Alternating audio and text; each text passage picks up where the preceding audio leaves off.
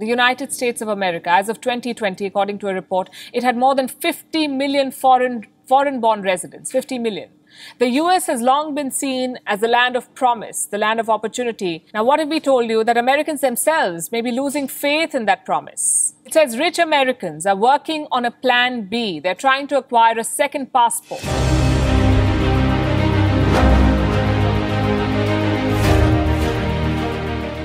ഏറ്റവും അധികം കുടിയേറ്റക്കാരെ ആകർഷിച്ചുകൊണ്ടിരിക്കുന്ന അമേരിക്കയിലാണ് ലോകത്ത് പൗരത്വത്തിനായുള്ള ഏറ്റവും അധികം അപേക്ഷകളും ലഭിക്കുന്നത്. 2021 നവംബറിലെ കണക്കുകൾ പ്രകാരം 4.62 കോടി കുടിയേറ്റക്കാരാണ് അമേരിക്കയിലുള്ളത്. ഇതിൽ 2.32 കോടി പേർക്ക് അമേരിക്കൻ പൗരത്വവുമുണ്ട്. അതായത് അമേരിക്കയുടെ മൊത്ത ജനസംഖ്യയുടെ 13.7% അമേരിക്കൻ പൗരത്വമുള്ള വിദേശീയർ.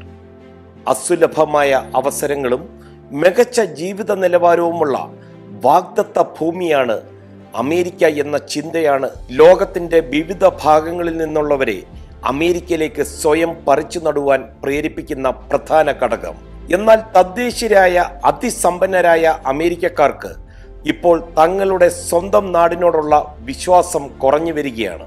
കഴിഞ്ഞ 3 വർഷങ്ങളിലായി മറ്റ് രാജ്യങ്ങളുടെ പൗരത്വം നേടുവാൻ അപേക്ഷിക്കുന്ന സമ്പന്നരായ അമേരിക്കക്കാരുടെ എണ്ണം 300 മടങ്ങ് വർദ്ധിച്ചിരിക്കുന്നുവെന്നാണ് സിറ്റിസൺഷിപ്പ് ബ്രോക്കിംഗ് സ്ഥാപനങ്ങളിൽ നിന്ന് പുറത്തു വരുന്ന കണക്കുകൾ വ്യക്തമാക്കുന്നത്. അമേരിക്കൻ ശതകോടീശ്വരന്മാരും സെലിബ്രിറ്റികളുമെല്ലാം ഇന്ന് അമേരിക്കൻ പൗരത്വത്തിന് പുറമെ മറ്റേതെങ്കിലും സുരക്ഷിത വിദേശ നാടുകളിൽ പൗരത്വം നേടുവാനുള്ള ശ്രമത്തിലാണ്. 2019 2021 ഇടയിലാണ് ഈ പ്രവണത ഏറ്റവും അധികം ശക്തിപ്പെട്ടിരിക്കുന്നതെന്നും ശ്രദ്ധേയം. ഗൂഗിൾ മുൻ CEO ആയ എറിക് ഷ്മിഡ്റ്റ് പോലും 2020 സൈപ്രസിന്റെ ഗോൾഡൻ പാസ്പോർട്ട് പ്രോഗ്രാം വഴി യൂറോപ്യൻ പൗരത്വത്തിനായി അപേക്ഷിച്ചു. അതേസമയം സമ്പന്നരായ അമേരിക്കക്കാർക്ക് തങ്ങളുടെ നാടിന്റെ പൗരത്വം നൽകുവാൻ വിവിധ യൂറോപ്യൻ രാജ്യങ്ങൾ മത്സരിക്കുകയാണെന്നതാണ് യാഥാർത്ഥ്യം. സിറ്റിസൺഷിപ്പ് ബൈ ഇൻവെസ്റ്റ്മെന്റ് പ്രോഗ്രാം വഴി തങ്ങളുടെ രാജ്യത്ത് മുതൽ മുടക്ക് നടത്തുന്നവർക്കാണ് ഇവർ പൗരത്വം നൽകുന്നത്. ഫോബ്സ് മാഗസിന്റെ റിപ്പോർട്ട് പ്രകാരം മാൾട്ടയിൽ പൗരത്വം നേടുന്നതിന് ഏകദേശം $1 മില്യൺ ആണെങ്കിൽ ആസ്ട്രിയൻ പൗരത്വത്തിന് $9.5 മില്യൺ അമേരിക്കൻ നൽകേണ്ടതായി വരും. Governments worldwide have introduced residency by investment programs, which let applicants get second residency in exchange for an investment. And it so happens to be that one of the 2 most sought after European countries, Malta and Portugal, both offer opportunities of a lifetime. ലോകത്തെ ഏറ്റവും സമ്പന്നവും അവസരങ്ങളും ജീവിത നിലവാരവുമുള്ള America വിട്ട് മറ്റൊരു രാജ്യത്തിന്റെ പൗരത്വം നേടുവാൻ എന്താണ് അമേരിക്കക്കാരെ പ്രേരിപ്പിക്കുന്നത്? അമേരിക്കൻ സ്വപ്നത്തിലുള്ള വിശ്വാസം അമേരിക്കക്കാർക്ക് നഷ്ടപ്പെട്ടു തുടങ്ങിയിരിക്കുന്നുവോ? സിറ്റിസൺഷിപ്പ് ബ്രോക്കിംഗ് സ്ഥാപനമായ ഹെൻലെ ആൻഡ് പാർട്ട്നേഴ്സ് ഈ കൂടുമാറ്റത്തിന് 4 കാരണങ്ങളാണ് ചൂണ്ടിക്കാട്ടുന്നത്.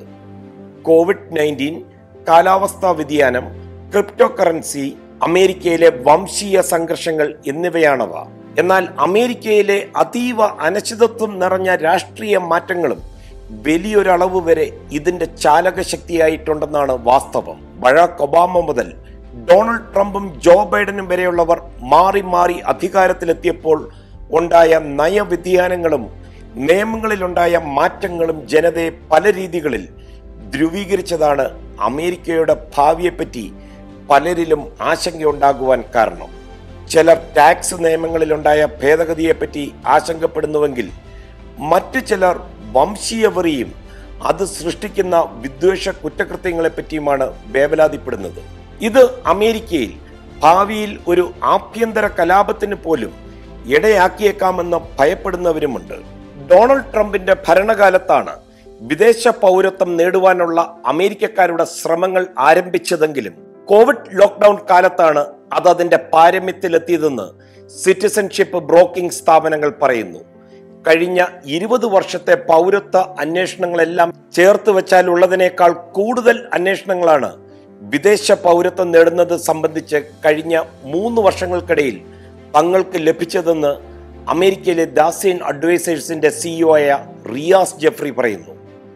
ടെക് രംഗത്തും റിയൽ എസ്റ്റേറ്റ് മേഖലയിലും ക്രിപ്റ്റോ രംഗത്തുമൊക്കെ പ്രവർത്തിക്കുന്ന ഈ ആവശ്യം ഉന്നയിച്ചെത്തുന്ന തങ്ങളുടെ ക്ലയന്റുകളുടെ ആസ്തി $50 മില്യൺ $20 ബില്യൺ ഇടയ്ക്കാണെന്ന് അദ്ദേഹം പറയുന്നു.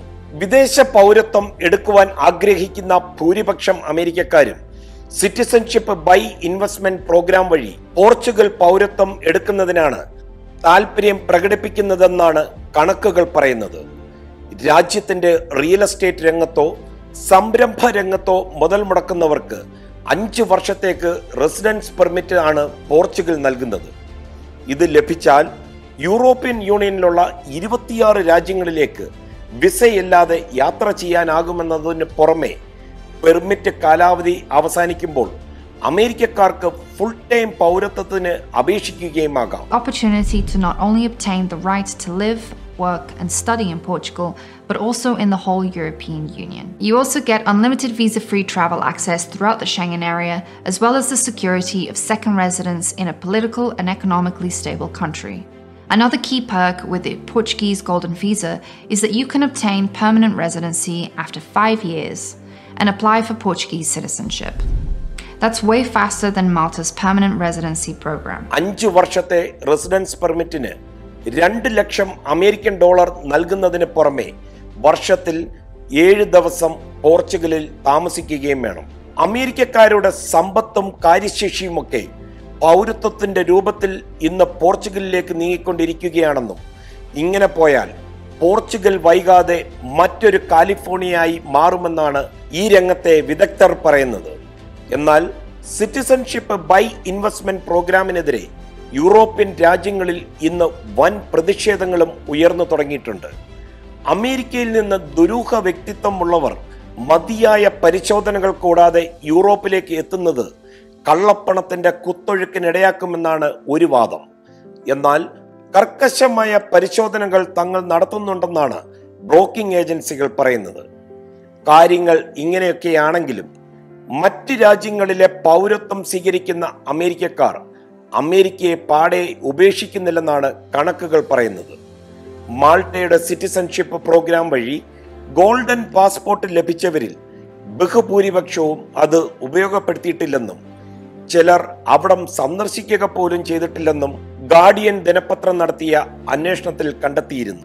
അമേരിക്കയിൽ വംശീയ വെറി മൂലമുള്ള കൂട്ടക്കൊലപാതകങ്ങളും അടുത്ത കാലത്തായി കുടിയേറ്റക്കാരോടുള്ള കടുത്ത അസഹിഷ്ണുതയുമൊക്കെ വർദ്ധിച്ചു വരുന്ന കാലഘട്ടത്തിൽ അമേരിക്ക സുരക്ഷിതമല്ലെന്ന് അമേരിക്കക്കാർ തന്നെ ചിന്തിച്ചു തുടങ്ങിയതിൻ്റെ പ്രാരംഭ ബഹിർസ്ഫുരണങ്ങളാണ് ഇവയെന്ന യാഥാർത്ഥ്യം മനസ്സിലാക്കിക്കൊണ്ട് അമേരിക്കയിൽ നിന്ന് മധു കൊട്ടാരക്കര, 24.